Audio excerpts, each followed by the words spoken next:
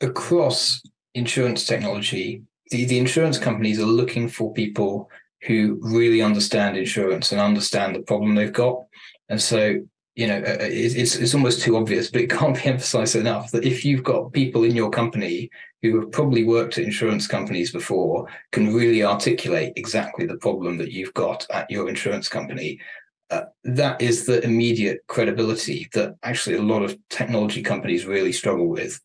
especially if they've come into insurance from other industries or if they've started up with limited experience,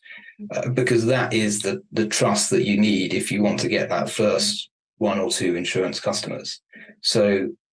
yeah.